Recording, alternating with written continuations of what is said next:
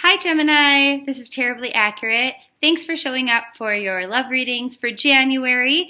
This is for singles, couples, and then people who are somewhere in between, kind of on again, off again relationships. Okay, if you would like a personal reading, that is going to be the most accurate way to get advice on your current situation. So if you're interested in that, the information is in the description box below, but we'll just get started. Now, before I even asked Spirit for guidance as to whether we're going to start with singles, coupled, or the in-between people, I'm getting the Ten of Wands in reverse here, just generally for all Gemini, Sun, Moon, and Rising.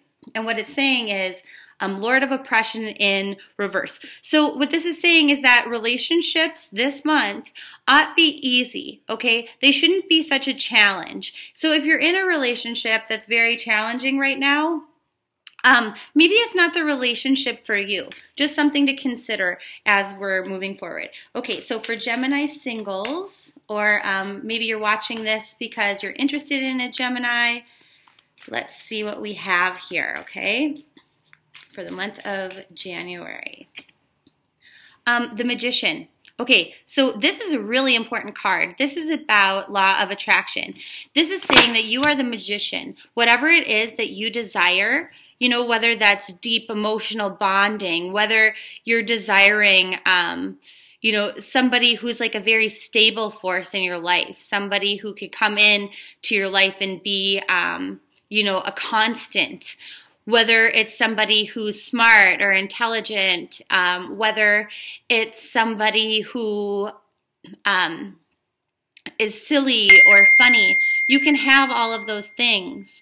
But it's about making wishes for the right kind of partner so that you can attract it. Right now is a very powerful time for you to use the law of attraction. So you might want to write a list of all of the things that you do desire in this relationship instead of focusing on things from the past relationships that you didn't want, because you could be drawing those in at this time subconsciously. So what else do we need to know for single Geminis this month? The Hierophant. So this is really important too. This is a really good omen, specifically if you are gay. This could mean that you would meet your marriage partner, okay? But if you're not, the other way that this could be taken is to keep doing things the way that you have been doing them. So the way that you've been meeting people is not the wrong way.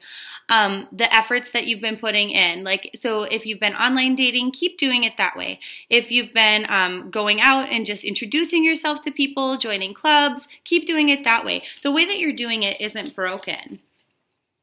We've got the Four of Wands and the Two of Pentacles. So things are going to become more stable in your life this month. Things should be a little bit more harmonious and balanced. Like all of your work-life responsibilities should come a little bit easier this month for you, therefore making space for the right person to walk through the door. So this is a really good month for Geminis to meet someone. Now, what's going on for coupled Geminis this month? We've got the Ace of Swords in reverse. So maybe you're having a difficult time communicating with your partner. Maybe you feel like they're not opening up to you enough. Maybe there's something that you've been hiding from them that maybe you want to keep it hidden. But what this is saying with the Knight of Swords is that it's really time to clear the air. It's time to take action to have that communication, whether you have to force it or not. It's saying that maybe you're afraid of judgment here.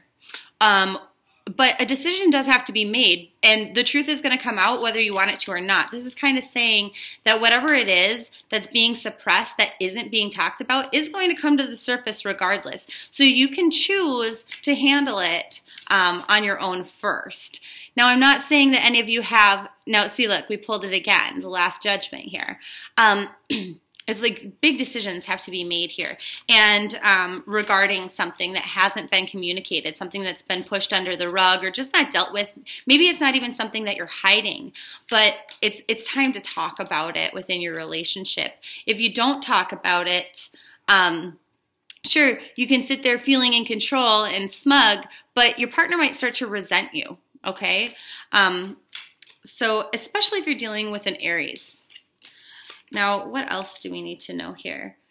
Seven of Cups. You're not confused about where your heart is, where your emotions lie. It's very clear to you. And some of you are unhappy. And so maybe that's what it is that you need to talk about in your relationship. Now, for those of you who are somewhere in between, on again, off again, you're not really sure what to call your relationship. Are you coupled, exclusive? It's not really clear. What do we have? Ace of Cups, falling in love, puppy love, overflowing with joy and emotion. And so what does that mean for you? That means that it's time to express that. Maybe some of you have been dating someone and you're like, oh, I don't really know if I want to talk to them about being exclusive because I don't know that they're ready for that. But it does have to be communicated, and it should be communicated the way that you're feeling is what that's saying. Now, what this is saying is perhaps you're liking your independence, but you can still keep that, because the Nine of Pentacles often does represent somebody who is single, who's doing their own thing, doing what's fun for them.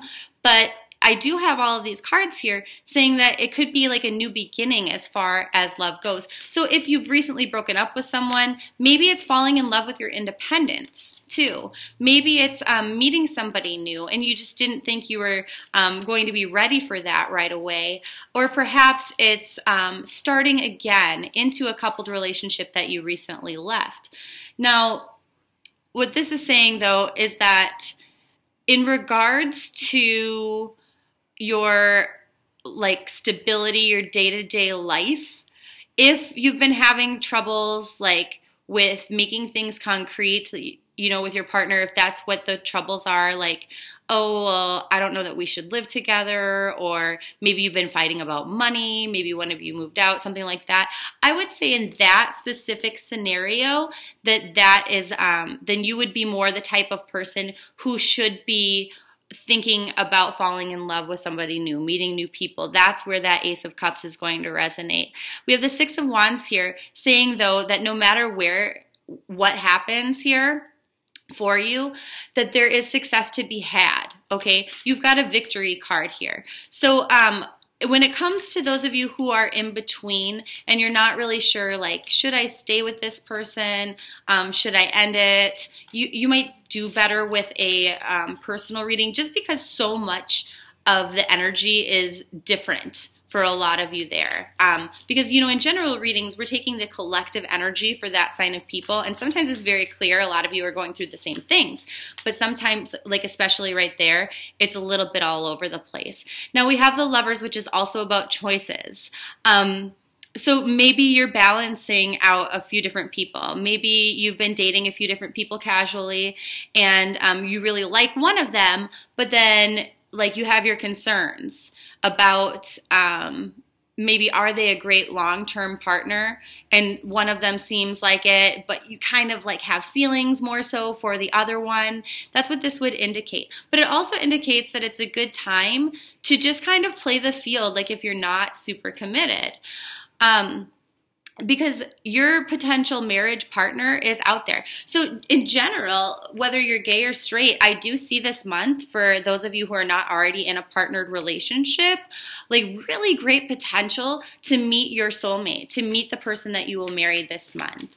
Now, I do want to switch decks here and give you a little bit more insight. We're going to start with couple people. Sorry about that. Okay, so what is our parting wisdom for those of you who are coupled? Trust that you have the resources that you need with you, okay? To get through the challenges that you're going through in your relationship at this time. All of the information that you need, the spiritual guidance that you need, the financial resources, they are either there or they are coming for you. So don't be afraid to have those conversations like I mentioned. For those of you who are totally single, what do we have? It says, let compassion and forgiveness be your top priority in this situation. So being compassionate and forgiving to yourself for your failed relationships before, especially if you recently become single, but then also releasing and letting go of anything attached to any old partners in your life, so that you're totally cutting those cords and that you're free to be with the next one. Now, for those of you who are in between, what do we have for parting wisdom? And you have two cards here. You have the Goose that says, take time to rest and recuperate rather than trying to continue your striving. So that could be, if you're on a break, maybe don't keep trying to push it and force a relationship to work that isn't necessarily intended for you. And it says, get clear on your intentions, stay focused, and then move quickly towards your goal. So assessing what is it that you want really and truly. And that totally makes sense when we had that that confusion energy I was saying. For those of you who are in between, take some time to rest, recuperate, and really think about what it is that you want. You know how singles started with the Magician card saying, okay, figure out what it is that you want, what's important in a partner, because you can divine it, you can manifest it. So when you're in an in-between place and it's like, okay, do I want to go back to where I was, or do I want something totally new with all of these things? That's kind of where you're at. So you could do both and just see, but maybe a break is where you're supposed to be right now, okay? So if you would like a personal reading, my contact information below is below in the description box. And then there's also going to be links to the Patreon site where you get more tarot insight every month. There's tarot lessons. There's a crystal club as well. A lot of different things. Links to Facebook for cute little articles and things that I share, as well as Instagram. Last thing though, before I leave, we have 11/11 as the timestamp in this video. And our 11/11 is all about making positive affirmations and wishes for the things that you want. I'm saying that you shall be rewarded with those blessings. So really great month for Geminis in regards to love. Love and light I'm sending to you from my heart chakra to yours, and see you soon. Bye.